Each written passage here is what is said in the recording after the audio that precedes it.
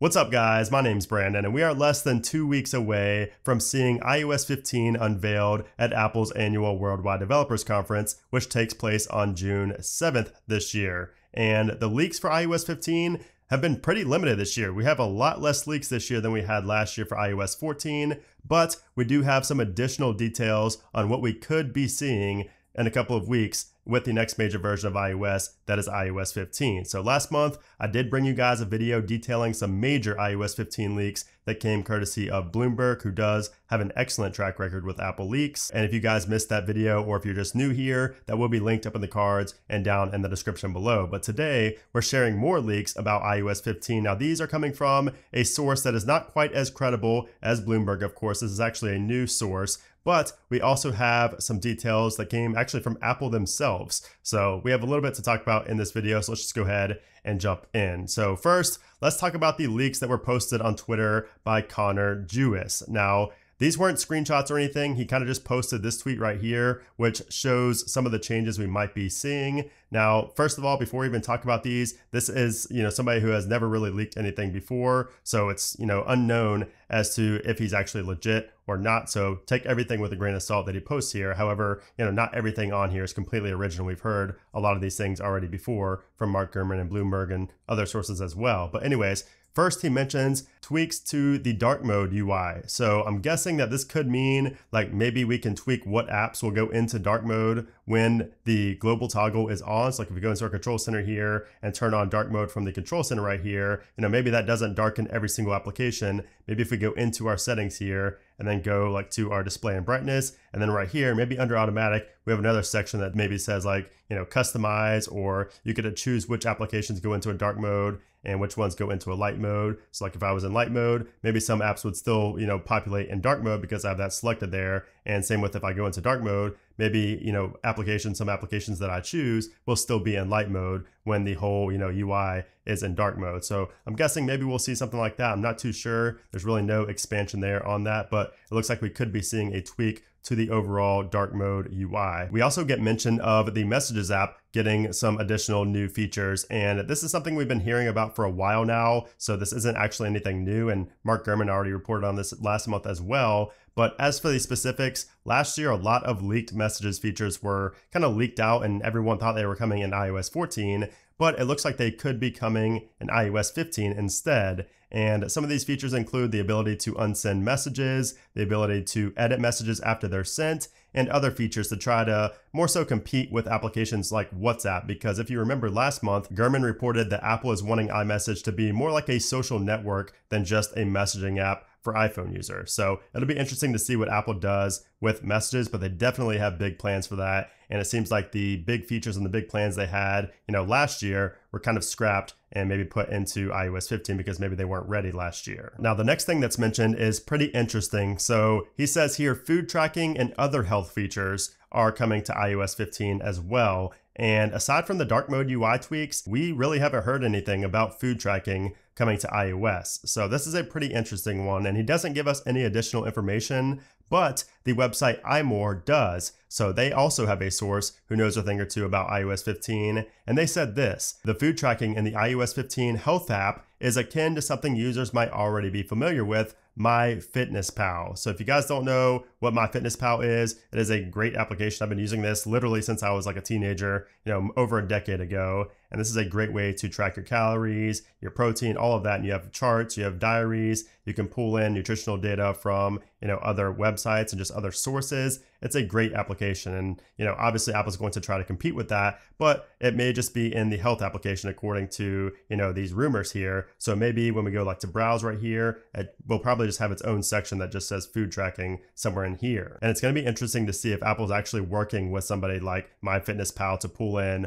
all of that nutritional data from these different foods. So we'll have to wait and see on that, but this actually seems very interesting, and it's definitely something that I personally will use, but it just depends on how well, it's made. And obviously since it's in the health application, instantly, it's going to be on everybody's iPhone, which will be a big pro for Apple. And then we also get mention of new notification settings and a new lock screen look, which were also reported on by Mark Gurman last month. And iMore actually, they elaborated a little bit more on the iOS 15 lock screen by saying this: the new look is complication based and that notifications will be grouped differently to how they are in iOS 14. And as you can see in this concept video from Nicholas Gigo, you can see what the complication-focused lock screen could look like with iOS 15. And I think this will help make things a lot simpler and kind of less clunky on the lock screen. Now, it's hard to predict, what Apple is going to do with the notification grouping, but this is something I'm sure everyone is hoping for, because the way notifications are grouped now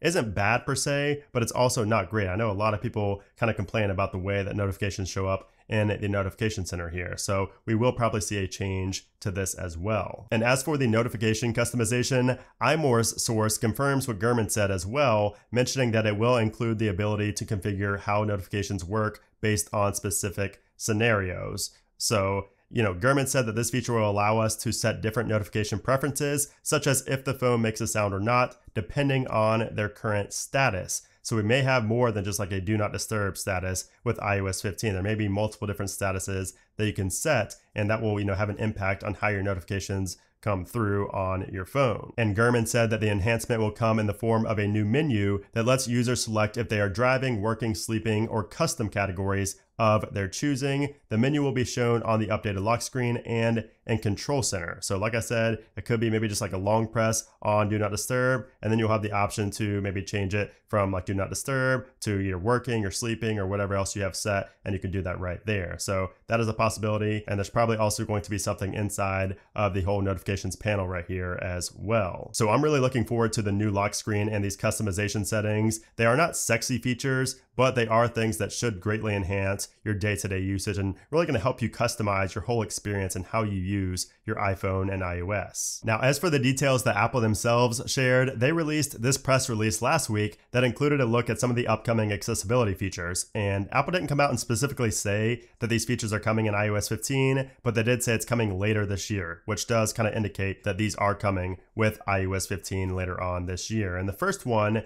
is this right here, which is Assistive Touch for Apple Watch. And this is pretty interesting. And this is going to allow you to move and make gestures with your hand to perform actions on the Apple Watch. And Apple actually has a demo here on this press release, and it shows the different type of gestures that you could do. And it's really interesting because it uses, the built-in motion sensors like the gyroscope and the accelerometer, along with machine learning on device. So it's really interesting, and that will definitely be a pretty big feature when it does get unveiled. Apple also mentions things like eye tracking for iPadOS, additional voiceover features that will allow you to hear more detail about images, support for new bidirectional hearing aids, and finally, my favorite feature from this list, background sounds. Apple says, quote, "We're introducing new background sounds to help minimize distractions and help users focus, stay calm, or rest. Balanced, bright, or dark noise, as well as ocean, rain, or stream sounds continuously play in the background to mask unwanted environmental or external noise,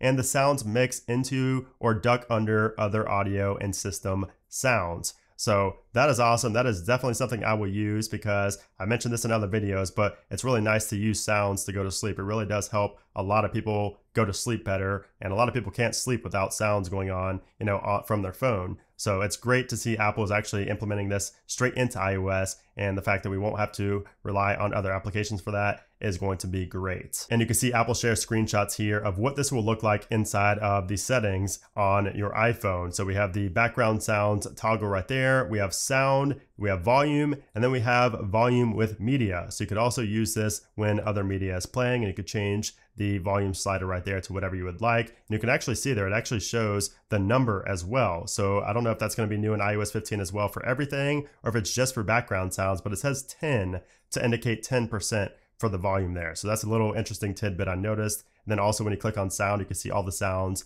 that will be included with this feature: balanced noise, bright noise, dark noise, ocean, rain, and stream. And then at the bottom, Apple briefly mentions 3 additional features coming to iOS later this year as well, and that is sound actions for switch control, new display and text size settings, and more Memoji customizations. So those are just some additional iOS 15 features that we could expect to see later this year. And I'm pretty sure it's the first time, like I said earlier, the first time that Apple posted some of the upcoming features ahead of the Worldwide Developers Conference, like just a few weeks before the actual conference, which does, kind of lead us to believe that this is going to be a jam-packed WWDC. And speaking of the conference, Apple did also publish the schedule for this WWDC. And you can see here, it says Apple's all online Worldwide Developers Conference kicks off on June 7th with keynote address. And you can see here, if we go down, we do have confirmation that June 7th at 10 a.m. Pacific is when we will see iOS 15, watchOS 8, the new version of macOS, tvOS, HomePodOS, and maybe even something else this year we will see right there. And I will be live streaming that here on YouTube, so definitely make sure you are there on June 7th